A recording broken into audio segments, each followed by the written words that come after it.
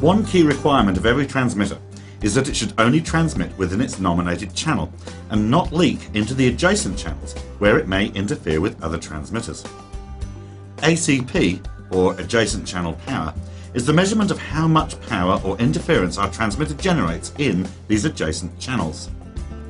For a modulated carrier, this involves integrating the power in our channel in each of the adjacent channels and comparing the two. Agilent's PowerSuite automates this complicated measurement very effectively. We just set the channel frequency, the channel bandwidth, and the channel spacing. The ACP measurement does everything else. And for radio standards such as NADC, WCDMA, and 3GPP, we don't even need to know the channel spacings and bandwidths.